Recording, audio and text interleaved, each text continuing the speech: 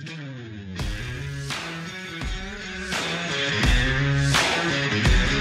well-regulated militia being necessary to the security of a free state. The right of the people to keep and bear arms shall not be infringed. Welcome to another edition of Bearing Arms, Cam and Company. My name is Cam Edwards. I am glad you're with us on the program today. Where we're going to be talking about what's going on in the city of San Francisco.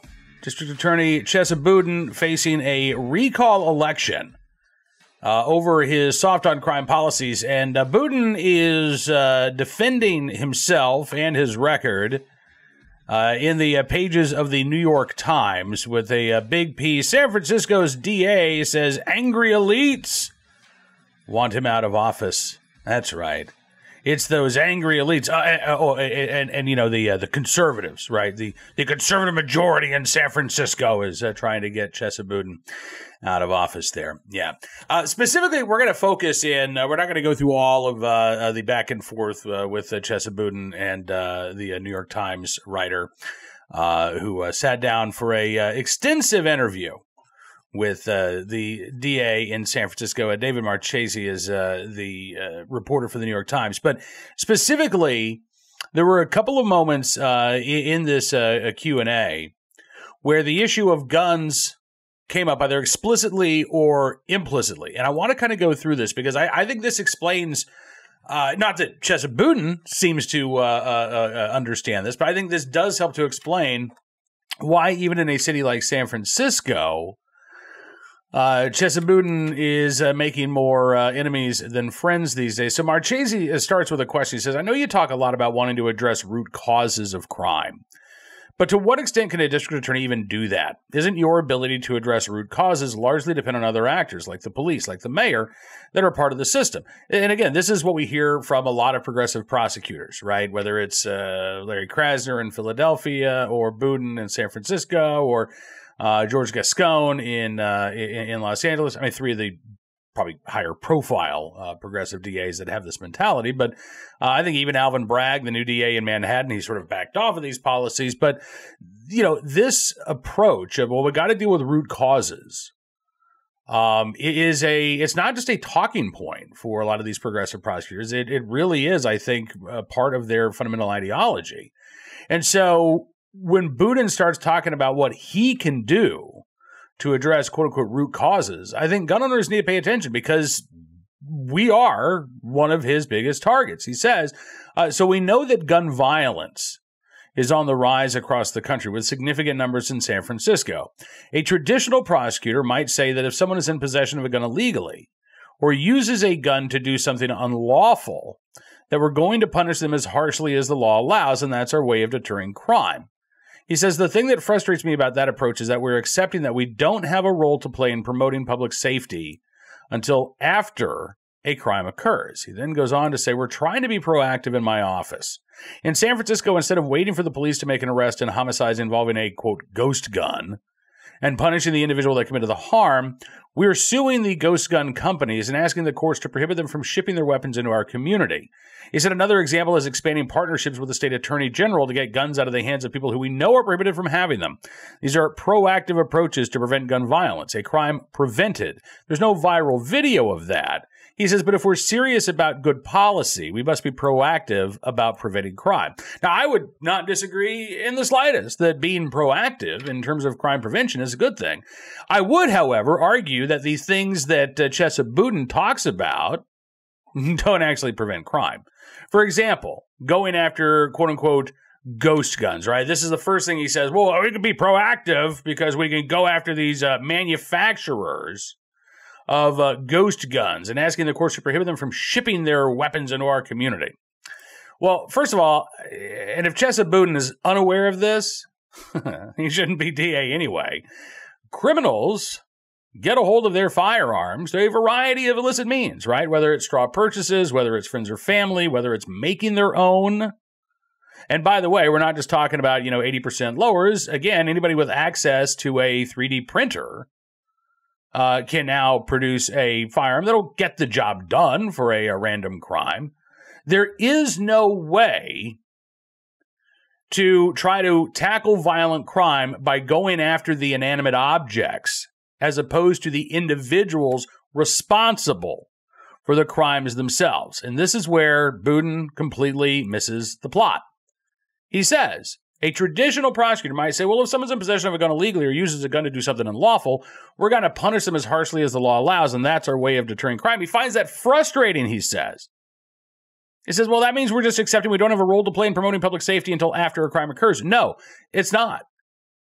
Now, again, if we're going to quibble about things, I would actually argue that it shouldn't be a crime for somebody to carry a firearm without a license because you're exercising the right to bear arms. But when we're talking about the criminal misuse of a firearm, oh, that's something entirely. And you can be as proactive as you want, but once a crime has been committed, you have a duty as a law enforcement officer, whether it's a police officer on the street or a prosecutor, you have a duty to ensure that consequences occur, right? First, that an arrest is made, charges are leveled, the case is prosecuted, and justice is done. So yeah, there is a proactive role for police and prosecutors and public safety officials to play in terms of preventing crime. But you're not going to be able to prevent every crime. And so then the question becomes, how do you respond once a crime has been committed? And for Chesa Boudin, it's, well, I mean, not only are we not going to go after people who are, carrying a gun without a license, which, frankly, I'm fine with, but Boudin says, we're not going to throw the book at armed robbers. We're not going to throw the books at carjackers. We're not going to ensure the toughest penalties whenever possible for violent criminals. And that's too far, I would argue, for a lot of San Francisco residents, which is one of the reasons why Boudin is now facing a recall. But Boudin's hypocrisy was also on display later on in this interview when he was asked by David Marchese, okay, what about what's going on with drugs in San Francisco, particularly in the Tenderloin neighborhood? And Boudin's first response was to say, well, every city's got bad neighborhoods. I mean, look at South Bronx, look at East Brooklyn. Marchese said, yeah. He said, I wouldn't argue that other parts of the country don't have historically problematic areas, but my question was, are there anything should or could be done differently in the Tenderloin? And listen to Boudin's response. He says, oh, absolutely. Tenderloin's an emergency. It's a priority. In San Francisco, we need to have safe consumption sites because people don't die of overdoses at safe consumption sites. The next thing we need to do, he says, is people who are drug addicted to have an easier time accessing treatment and services than they do buying drugs on the street corner. We are prosecuting the people that police arrest, he says. It's not working because there's an insatiable demand for drugs for people who don't have housing, access to healthcare, access to employment, access to treatment, so they can help them reduce their dependence on dangerous drugs. So why isn't he going after the drug manufacturers? Like he's going after those ghost gun companies. Why is there excuse after excuse after excuse being made when it comes to the drug trade, the illegal drug trade? And yet, Chesa Boudin he seems to think that the legal firearms industry is something that needs to be shut down, while allowing drug addicts access to safe injection sites so that they don't overdose. And listen, I'll be honest with you, I'm not an expert on safe injection sites. I will note in Vancouver, British Columbia, where the first safe injection sites in North America were put in place, the drug overdose rate increased. It did not decrease after those safe injection sites opened. I would also argue that when you are fueling access for addicts to shoot up safely, you may be cutting down on the number of fatal overdoses, but you're not cutting down on all of the associated crime that comes with drug addiction. So now you still have these addicts they need to find the money that they can buy their drugs. It's not like the drugs are provided at safe injection sites, so they'll give progressives time, and I'm sure that'll be the next thing that they start touting. But you still got to find the money, right, to buy the drugs. You might have a place to shoot up under the watchful eye of a medical professional, but you still got to buy the drug. And that means that you're still going to have a lot of retail theft, a lot of shoplifting, property crime, things of that nature. And by the way, violence is an inherent part of the illicit drug trade. So by allowing these open-air drug markets, you are continuing to fuel conflict among the drug dealers themselves, Another problem that Chesa Boudin seems to think can be addressed by going after gun manufacturers, be it, companies like Smith & Wesson or, quote-unquote ghost gun companies like Polymer 80. Again, as long as you're not focusing on the actual criminal himself, Chesa Boudin thinks that's the way to go, apparently. He even got more explicit about this. He tried to deny that his approach was a soft-on-crime approach. He said, listen, we're prosecuting those violent offenders. That's what he said. Sorry about that. Had a little glitch.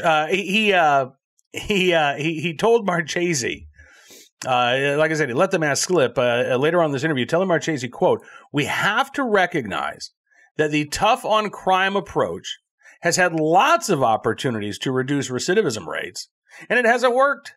California went through a drastic expansion of incarceration during the 1990s and early 2000s. About two-thirds of the people being released from state prison after local prosecutors had thrown the book at them were rearrested within a couple of years." He says the other important thing to recognize is that when people talk about recidivism in San Francisco, if you look at the cohort of people that we've resentenced because we believe that they've served more than enough time, the recidivism rate is infinitesimally small, he says.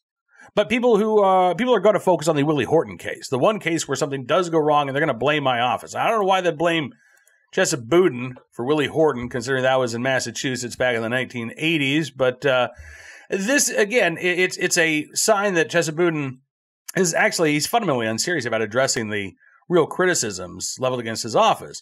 The fact of the matter is, a more honest argument for Boudin would have been, look, yes, there are cases every day where we see offenders who have returned to the street go on to commit another crime. This is not endemic to San Francisco. This can happen and does happen anywhere and everywhere around the country. That actually would be honest, because it isn't just a San Francisco problem. But to deny that it's a problem at all, not just in San Francisco, but everywhere else, again, is to deny reality. So what are we left with Chesa Boudin? A guy who has a bigger problem with legal guns than illegal drugs, right? A guy who believes that perpetrators of violent offenses shouldn't necessarily have the book thrown at them, but gun makers should be shut down, which, of course, would make it difficult, if not impossible, for law-abiding citizens to have a firearm to protect themselves against the violent criminals that Chesa Boudin doesn't want to get tough with. And, of course, it's completely different when it comes to drugs, right? In that case, again, it's not about going after the drug makers. It's not about going after the drug providers. It's not about going after the individuals who are fueling the cycle of addiction on the streets of San Francisco. No, it's about giving the addicts a place to shoot up safely. Here's an idea. What about providing San Francisco gun owners with a place to shoot safely? What would happen if Chesa Boudin and Mayor London Breed and all of the other uber progressives in charge of San Francisco actually decided to recognize our right to keep and bear arms and started to foster a culture of lawful and responsible gun ownership instead of continuing to push it into the shadows like they do with, actually, I was going to say like they do with heroin addiction, with intravenous drug use. But you know what? That's more open and acceptable in San Francisco than exercising your right to keep and bear arms, at least again among the political class, which I would argue is one of the big reasons why Chesa Boudin is facing that recall election. Because even in a progressive city like San Francisco, there comes a point where people just say, enough's enough. All right, let's turn our attention to today's Armed Citizen story, our good deed of the day, and our recidivism report, which does not come from San Francisco. It actually comes from the Lone Star State of Texas, Tarrant County, Texas, where WFAA reports that 3 suspects from Tarrant County who are out on probation or bond, accused of committing more serious crimes in the very same week. They say in the last week alone, 3 violent accused criminals in the Fort Worth area were out on bond days before they allegedly committed new offenses.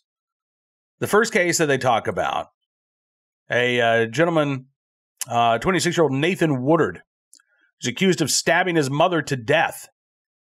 WFAA reports, according to Tarrant County jail records, Woodard got out of jail just 9 days before he allegedly murdered his mom after serving a year behind bars. Police also say a man who was out on bond for an alleged domestic violence incident earlier this year is now facing more charges after His 26-year-old victim was found dead, buried under a home in Fort Worth.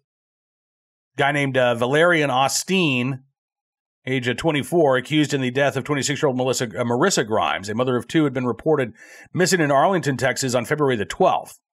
According to court documents, Austin has a history of domestic violence. An arrest affidavit says in January, Grimes told police that Austin had held her at gunpoint and threatened to kill her. Former district judge says that judge may not have known that when allowing Austin to post bond on his latest charge. And then last Friday, there was another case involving a suspect who is out on bond. An 11-month-old baby kidnapped allegedly by her father, a guy named Lancelot Dawkins, who has a violent history. He had actually bonded out the morning of the alleged abduction and drove straight to the home of his child's mother, his ex-girlfriend. There, police say he strangled that woman to the point of unconsciousness before taking the infant. Dawkins and the baby were found in New Mexico. The baby was unharmed. Dawkins was arrested. And so, again, these are not cases of, where trials have taken place or plea bargains have been accepted, cases have been adjudicated, slap on the wrist. No, these are people, though, who are accused of very serious offenses, who were returned to the streets in a matter of hours, a matter of days, in one case after serving a year-long jail sentence for a previous crime, who almost immediately went on to commit other offenses. Now, again, this is not a problem that is endemic to San Francisco or Baltimore or New York or progressive areas. This happens everywhere because 97% of felony cases in this country result in plea bargains. And we have a tendency, look, under the Constitution, it's, you have a right to a speedy trial. You cannot simply be held in jail or in prison for years on end while the legal process slowly grinds away, right? One of the issues that we have to deal with when we're talking about, no bond and putting people out on bond is we've got to ensure that there are speedy trials, because this is the solution right now to a court system that is clogged and plagued with delays. Is, well, we can't keep people behind bars forever while they're awaiting trial, so we'll just return them to the streets. And when they are accused of committing more crimes, when they're awaiting trial for their previous charges, they're often just given bond again and put back out on the streets. A real effort to address this solution does not just involve getting rid of cash bond. It actually involves reducing the number of plea bargains that are offered, increasing the number of judges and prosecutors, and public defenders, to ensure that we actually have a functioning court system instead of one that is run on, held together, I should say, by string and spit and a hope and a prayer and an offer of a plea bargain. Finally today, our good deed of the day and our armed citizen story. See, I didn't forget. No, one and the same, actually, from the Commonwealth of Virginia. A man is accused of trying to run over a Good Samaritan, one of whom fired back in self-defense. This was in Woodbridge, Virginia, one of the D.C. suburbs there. Happened Saturday night at a commuter parking lot in Woodbridge. Started out as a domestic dispute, allegedly between that gentleman that you see there, Enoch Espinal Estrada, and a 27-year-old woman. Estrada's 42, woman's 27. The pair were in a vehicle, and they were stopped there in this commuter lot when Espinal Estrada allegedly assaulted and choked the woman to prevent her from exiting that vehicle. Now, the woman was eventually able to get out of the car with their 5-year-old daughter. They ran to another vehicle just trying to get some help, right? The people in that car got out, hearing the woman in distress. At that point, Espinal Estrada is back in the car. He's behind the wheel. He's driving around the parking lot trying to find the woman. He sees her, sees the other group of Good Samaritans, and he starts driving towards them like he's going to hit them. One of those Good Samaritans, a 57-year-old man, drew his legally carried firearm and fired multiple shots at Espinal Estrada's car, hitting it once. Espinal Estrada then hit that Good Samaritan's car, which had 3 kids inside, by the way, an 8-year-old, a 5-year-old, and a 15-month-old. Car sustained significant damage. Espinal Estrada's car then hit the woman and a 16-year-old Good Samaritan as he fled out of that commuter lot and onto I-95. Woman was taken to a local hospital with non-life-threatening injuries. The 15-year-old boy treated at the scene. No other injuries reported, thankfully. Officers did manage to track down Espinal Estrada at his home.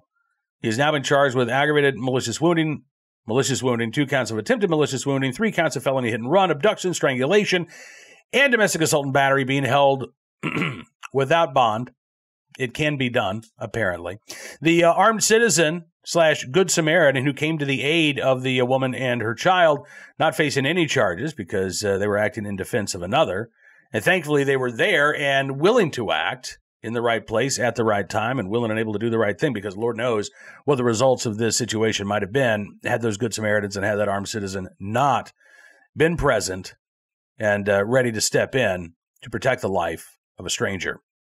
That is going to do it for this edition of Bearing Arms Cam & Company. I want to thank you for being a part of the program. As always, we will be back tomorrow with more of the latest Second Amendment news and information that you need to know about.